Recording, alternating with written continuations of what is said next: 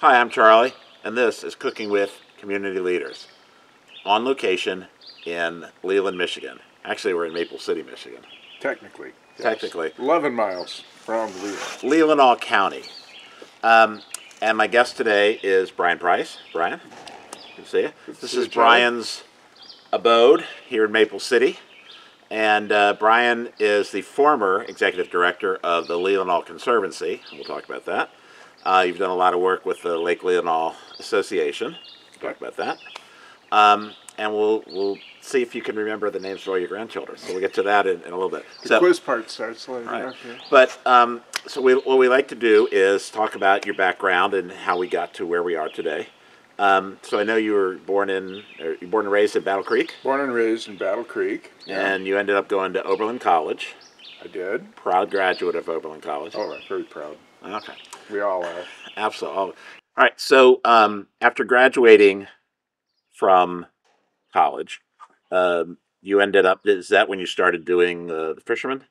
Graduated from college, and the only thing that I knew was I didn't want to go on to grad school. I had a degree in geology. Yeah. Geology. Okay. And I just couldn't quite face up to the idea of going on. But with a degree in geology in 1972, you could either go to work for an oil company doing like grunt work. Right. Or go on to school, go on to grad school, or find something else to do. So you're in Leland, you've moved here after college, and then you find yourself not wanting to be a geologist. Right. I worked on farms. There was no construction work, nothing, no grunt work that somebody like me could do. One of the things that's always been fascinating to me and keeps recurring in the things that I've done is I love lakes, boats, water, all sorts, the Great Lakes. Part of the reason I was studying geology is they didn't have a limnology program at Oberlin College, but you could study geomorphology and how lakes are formed and that kind of thing. And I thought, well, I would love to work on the lake and see what that's like. So I went down to the docks in Fishtown, asked around, is anybody hiring? And Fred Lang and Ross Lang, his son, hired me to be the third guy on the boat. Those were three-handed boats, gill net tug, and we were fishing chubs. So you mentioned Fishtown. And Fishtown is an area in Leland on Lake Michigan, where the fishing boats go out into Lake Michigan. And as a kind of a full circle thing, you started working there in Fishtown, and you ended up now, are you still on the Fishtown Preservation Board? Yeah. So talk about the Fishtown Preservation Board, because now Fishtown has kind of come full circle. Yeah, Fishtown has changed. At that point in time, in the early 1970s, there were still 3 full-time fishing operations in Leland, and there were a few little buildings that had been converted to little retail shops. Right. So, but now Fishtown, 50 years later, is as if you drive down Main Street in Leland on any nice day as a destination. There's 6-8 shops down there in the little shanties. I was just there today. I spent 2 hours down on the dock. Where in the process do you end up at the Leelanau Conservancy? I thought I would become a teacher. Teaching would allow me to do things that I enjoyed and live here. I was not going anywhere else by that time. Just about the same time that I did the additional coursework and was getting certified to teach, and I did get certified to teach secondary science, I heard a rumor that this organization called Leelanau Conservancy was being founded. And I saw that as an opportunity to go in, and I understood it to be sort of a local, small-scale version of the Nature Conservancy. And the founders were a small board, which is typical, and they had an idea of what they wanted to accomplish, but they hired me to go out and look at areas that had the qualities that really the best and highest purpose for that particular piece of land or that area was that it should be preserved. You know, it had great biodiversity, or it had great scenic quality, or it had one thing or another, or just even recreational potential, great potential for trails and that kind of thing. And the time was clearly right. This was 1988. Right.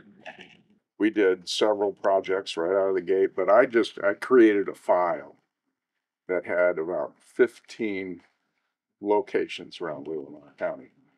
We reached out to landowners, and sometimes, you know, they didn't have other uses for it and were willing to work with us. Sometimes we bought it. We did receive some donations, or we waited it out. And if it didn't, a few of those places got developed. But the majority, like 10 out of the 15, are now owned by the Conservancy and open to the public. And I was going to say, for those of you who don't know, Leelanau County, and you can, by any measure, is one of the richest counties in Michigan. Some say it's the richest, you know, top 5, whatever. But the offshoot of that is that people build all over. So the Conservancy serves a purpose. It not only stops the expansion of all these things that are going on, but it maintains the beauty and it maintains the nature, and there's a whole lot that goes with it other than just, you know, stopping explosion of subdivisions throughout the Upper Michigan. There's all trade-offs. There's trade-offs in everything, but if you have that wealthy community and they have an interest in making sure that their presence and the presence of that development pressure doesn't destroy the character of the area. And that was a saleable pitch. Right. There's a lot of really good land conservancies in Michigan and Wisconsin and in the Midwest. Every state is a little different, but Leelanau, by any measure, is one of the real successful ones. So that's what I wanted to ask you. So you started in '88, and you were the executive director for 30 some, how many years? 27 years. So that's it? Yeah. I thought you got up to 30. Okay, so 27 years. Nobody kicked me out, though. I stopped when I just couldn't stand any more meetings. Nonprofit world. It took you 27 years to not stay at. Well, what I wanted to ask you is, you started in '88 with an idea and a small group of people that had, well, this is what we should do. So when you left, and you can even continue on to where we are today, how would you characterize the growth in any quantifiable terms from here when you started to where we are today? Like how many acres of land, or how many? I would say the growth was exponential, but in a way it wasn't, because it was successful right out of the gate. Mm-hmm. It seemed like people were waiting for somebody to get organized and say, this is our purpose. And we decided we wanted to have a large membership. We wanted the buy-in from people all across the county. A member. Yeah. If we would have you as a member, obviously, we were going for a very large. They'll allow anybody to be a member if I'm a member. So we got, within a couple of years, we had 800 members. Mm-hmm. But we were sending a message. You know, if it's the highest quality, natural habitat remaining in this part of the state, we want it. We want to be the owners of it. We don't want somebody else be owners of it. So that by the time I retired from the Conservancy after 27 years, we were over 10,000 acres protected. Well, I mean, the work that you did in the Conservancy is well documented, and people really appreciate the growth, and then it's just a fixture in the community. It just is part of Leland and Leelanau County. Right. So the other thing I wanted to talk about was your work with the Lake Association, and that's where you've I've seen interviews and articles that have said you're not a biologist, but you certainly have a great knowledge of the lake and what's being. And so why don't you talk a little bit about what's being done to try to save some of the things that are going in the lake?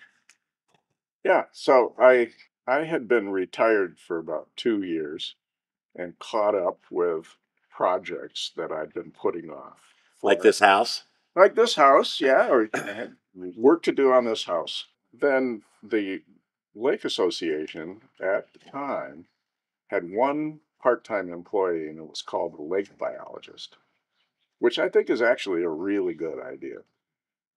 You want to be science-based and not start out with, in my view, like a communications person Right. or you ideally want somebody who loves to be out on the water.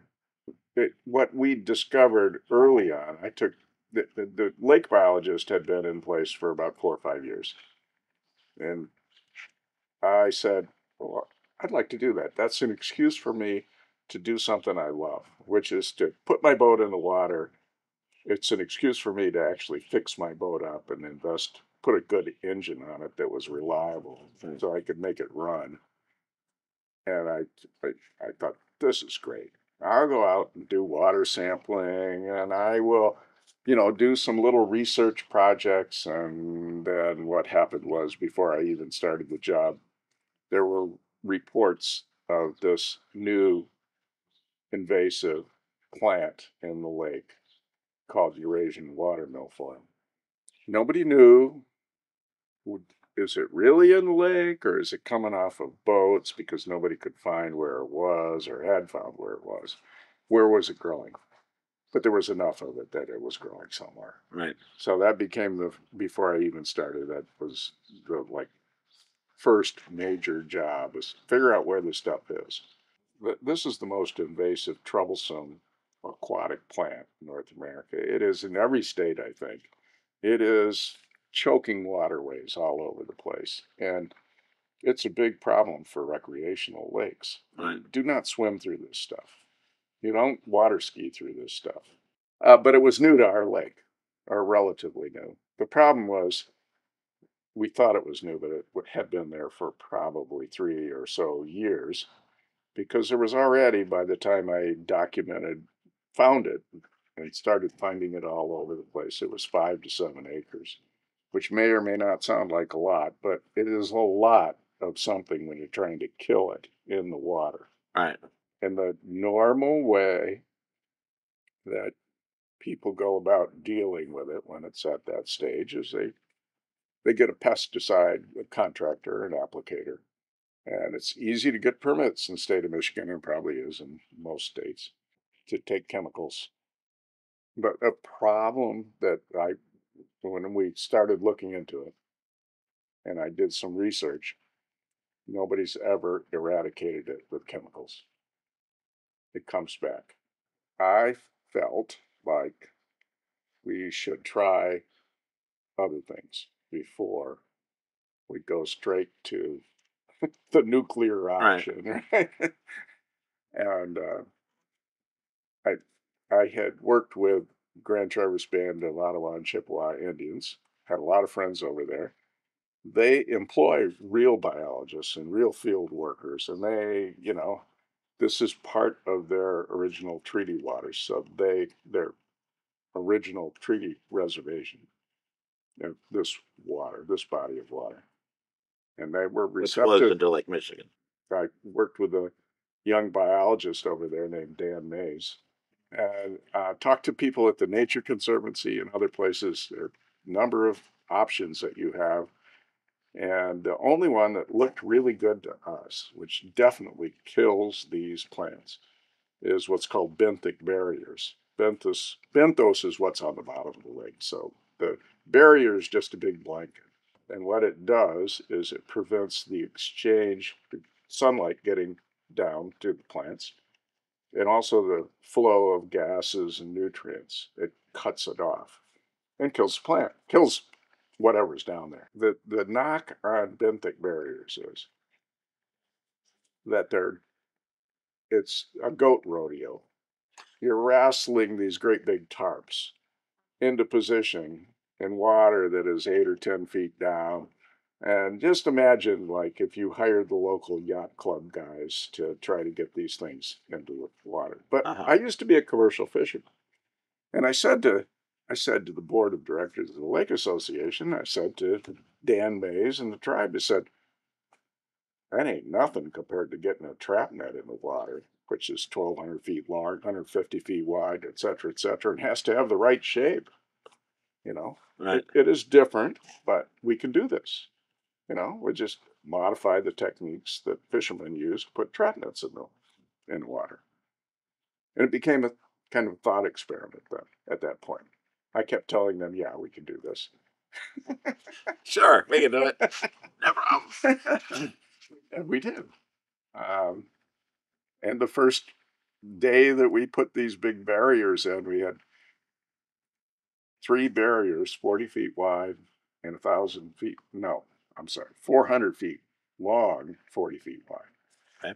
And we set them in a modified, and we took a boat, a pontoon boat, rigged it up so you could set these barriers. And it looked like a haystack going down the lake, once we loaded the boats. But we were able to set these and set them over the Eurasian Watermilfoil where we wanted to. And they thankfully behave themselves and soak up water and sit on the bottom. It turned out that burlap barriers really did work for us. And we're still, it's a big project. So Right. We're still putting them in 4 years later. For someone who's retired for however many years now and it's a part-time job, it's kind of a full-time job. So like I said earlier, I like starting things and I like trying to figure out how to attack a problem. And it's enjoyable to me. It's work, but it's fun. I'm on the water, continue to do it. And I turned it over last summer to a different guy to be Lake Biologist, who's far more qualified as a biologist than me. Now I'm just a volunteer. But we are getting down to where we can't find big enough stands of this stuff to set very big barriers. This is good, Yes. right? We're winning. So your whole career has been both in nature, on the water, and then starting specifically with the Conservancy, and then the various boards and local things you've served on, and you've been trying to serve this community in one form or another for 40, 50 years. Yeah. It's it's to be commended, and you are someone that is recognized in our community as someone who was a doer, who got things done. Mostly the stuff that I've done is interesting to me and fun. And helpful to the community. And very helpful to the community. Yes. Otherwise, I don't think I'd be interested in doing it. Well, that's kind of why we're here. Well, we're here for a couple of reasons. So I did have one of our friend who's a good friend of ours, Bob Schluter, was on Cooking with Community Leaders Leland Edition last year, and asked him to name his grandchildren, and somehow he missed. How could Schluter mess that up? I don't know. Well, I could mess it up, probably. But you have 4 kids, and I've been to I've been to 4 weddings. Yeah, all of them. Right. But I don't know how many grandchildren you have. So can you name all that, huh? Can you name all your grandchildren? Yeah. Well, our oldest, Shannon, has 2. Okay. Katie just turned 13 Okay. about a month ago. And Andrew is 10. Okay. 2. The next one, Nate, has 2. Okay. Maddie is putting them on the spot here. She's going to kindergarten next year. And Emily was just born a year ago. And then Ellen has 3. She lives right here in town. You see her kids running around. I do. So James will turn 10 this week. And Aiden is 8. And Dylan is 4. This is laughing. It's close. It's close. She's going to be 5. in September, and she will let you know about it. Yeah, okay. And finally, Kevin has one, Marion. So I did it. You can tell Schluter. Actually, so they're all going to be here in about 3 weeks. I was going to say 3 hours. No, 3. So back home in Milwaukee, we call this serious people with serious jobs having a little fun. You're retired, and even though you're doing work, it's work you like to do, and you're volunteering. But we are going to have a little fun. So I wanted to give you one of our aprons to put on, and why don't you tell us what we're preparing today? Well, we are going to cook ribs on the egg.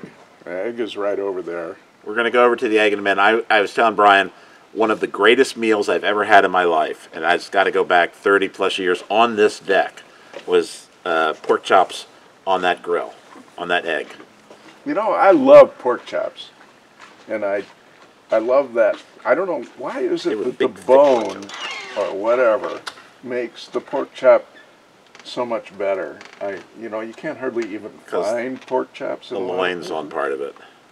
But I like, you know, our little grocery store has a meat department, and if you want an 1.25 inches or an 1.5 inches pork chop, bone in obviously, you can get that. You know, they will cut it for you, and that's just a wonderful luxury to be able to. Well, we're not gonna have pork chops. We're having ribs. So give us a couple minutes. We're gonna go get the green egg organized, and then we're gonna start the fire. So we don't have to tell them how we're doing it. Oh. So we'll be back in just a minute. All right. So Brian's got our ribs.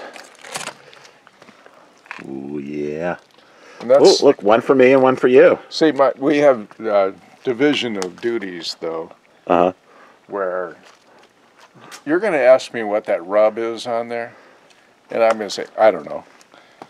It's a pork rub. Yeah. So Brian's set up here. He's got kind of rub. This Weber that's an insert here into the stoneware. And Brian, why don't you lift the top off of that? And under that is the chimney that we used to fill the egg. Fill the egg. So the egg is ready to go. Yeah, anybody that's unfamiliar with an egg, it's a heavy piece of ceramic. It is not a smoker, really. It is a barbecue grill, but it's somewhere in between. And the advantage of an egg, first of all, egg has to have hardwood charcoal.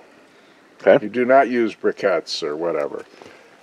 And I'm not sure why that is. I think because it poisons the ceramic. You know, everything is absorbed or whatever. But it's this massive thing that weighs about 400 pounds. But because of all that weight and everything, it holds its heat and moderates the heat. Right. The other thing that's different between, the reason you have Weber and you have an egg is that things you want to cook fast, you cook on a Weber. Gotcha. Burgers and steaks and stuff. You want to cook a turkey for Thanksgiving or something, you can get this grill to, you know, you charge it like this. That took 20 minutes or whatever. And you can moderate the heat. Right. And it'll go for like 6 hours, 8 hours if you want it to, at right where you want it, like 250 degrees or whatever. Okay. Which is really nice. So I put the ribs on skin side up, skin side down. Skin side. Well, top side. That's about okay. We're gonna put it like that. All right. I can hear a little sizzle. Oh yeah. All right. And how long are they? Interesting. I think she forgot to put the rub on one of them. So that's we'll white get meat. The difference. It's the other white meat, as I used to say. So how long will these be on? Well, they're already pre-cooked in the oven. So they've been in the oven for about, what, 2 or 3 hours at 200? Yeah. So they're cooked. Okay. And all right. So we're going to finish them. We're going to finish them on the grill, and then we're going to eat them. Oh, yeah. All right. Absolutely. All right. But before we eat them, then Yes. we got to cook the vegetables. All right. So we're cooking It veggies is too. summertime, so we're going to have vegetables cooked on the grill and orzo. Okay. All righty. We'll be back in just a minute. Do them both. Brian's basting. So we're having a little experiment today. We're gonna Everything is an experiment. we're gonna see what one tastes like with the dry rub, and one didn't quite get the dry rub. So but it's still good. This is the way we do things, though. That's right. You know, like I have a friend who lives down in Columbus who has got his systems of barbecuing down. You know, like he's got the grill and he turns it up to, you know, he knows exactly what he's doing, and he's got his stopwatch. You know, he's going to do a hamburger for exactly 30 seconds on this side. And then that ain't happening. That's not what we're doing here. He thinks it's hilarious that the way I do things is, you know, like, okay, well, you know, we're going to put that's a half a beer, right? We're going to do a half a beer on this side. And then we're going to baste it again, and then we'll do it, you know. All right, here's our egg. And when the burgers are done, when you tonk them with a, you know, with the wrong end of a knife, and they like bounce the right way. And all right, so we've got some veggies here, and they'll cook pretty fast. Huh? We got some mushrooms and zucchini and tomatoes and red peppers and onions. Mushrooms. Red onion. Yellow peppers, red peppers. And I'd show you the ribs, but they were right there. They're not there right now. They've gone inside. So these will be on a plate with our ribs, and we're going to sit down and enjoy them in just a minute. We'll be right back. All right, here we are. So, Brian, tell us what we got here. What we have is ribs cooked on the egg. There's a special rub on part of it, but not on the other part, apparently. Looks good to me. And we have a little orzo salad. And there's an orzo salad with red and yellow peppers, zucchini, mushrooms, yellow squash of some sort. And a little feta. Feta, onions. Yeah. Oh, yeah, red onion. All right. And the veggies are cooked on the grill. Right. You take the ribs off, let them rust for a little while. See a little char on the. And it doesn't take long to cook the veggies. So. All right. Let's dig in. I'm going to be a little measured and have my salad first. Takes the smoke on that veggies. And they're softened, but still, they're cooked. They should be.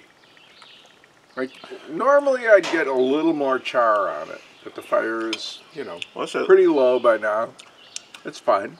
They're all cooked. Zucchini, nice little char on this. Zucchini's cooked. Zucchini and squash cook quickly on the grill. Oh yeah, all the veggies do. That's why you cook the ribs first. Set them aside, and 5 minutes, maybe 10 at most, to cook the veggies on the grill. All right, I'm going to try our ribs.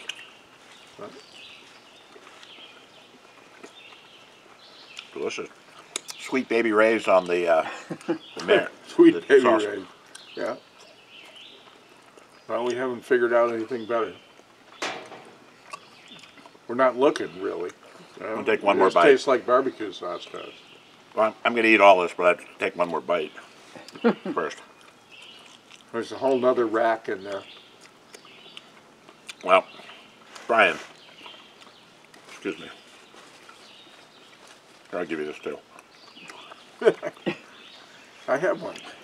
I'm going to shake your hand. Thank you for taking the time, inviting me out here, talking about the work you've done over the last 30, 40 plus years, everything that's gone on in the community. And you named all your grandchildren.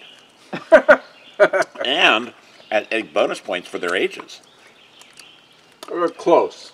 Close enough. That's the thing that I will never remember. And Susan remembers the birthdays. No. She knows most of their birthdays. And I just know, it was fall, it was spring, you know. I guess. Yeah, I couldn't tell you. I actually know the birthdays of my kids, but not my grandkids. I know my kids' birthdays, and that's how I figure out how. I know what year they were born, so I have to work backwards and figure out how old they are. Yeah. So, thanks for watching. Appreciate everyone's support. Brian. Yeah, Brian's fine. Brian's busy eating. It's really good. I don't want to eat while it's warm, Brian. So, really, thanks everyone for your support. Please like and subscribe. Appreciate your support for Cooking with Community Leaders, Leland Edition. All right. And we're out. Leland. Thanks for listening to another episode of Cooking with Milwaukee Community Leaders. Cooking with Milwaukee Community Leaders is brought to you by Cooking Secrets for Men, LLC, and was recorded in the 3rd Ward in Milwaukee, Wisconsin. We feature and profile community leaders who are trying to make Milwaukee a better place. The tagline is, serious people with serious jobs having a little fun. Our guests choose the recipes that we use on the show. All of our podcasts are available on iTunes, Spotify, and wherever you get great podcasts. The original YouTube video for this episode is available on our YouTube channel, Cooking Secrets for Men, all rights reserved. Thanks, and see you next time on Cooking with Milwaukee Community Leaders.